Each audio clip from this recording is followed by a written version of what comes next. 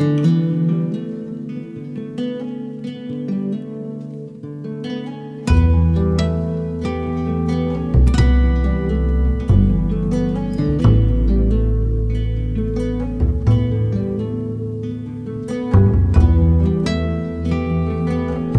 you were to be my husband, then you are welcome to lie in my bed.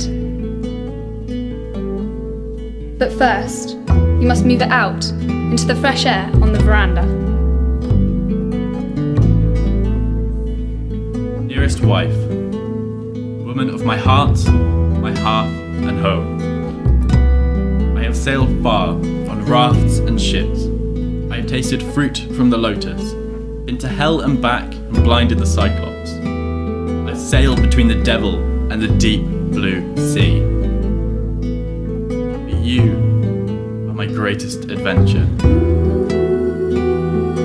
I carved this bed 20 years ago out of our finest olive tree. The roots firm in the soils of Ithaca. Like you, my wife, it is steadfast and strong, and cannot be moved by the storms or the tides of life.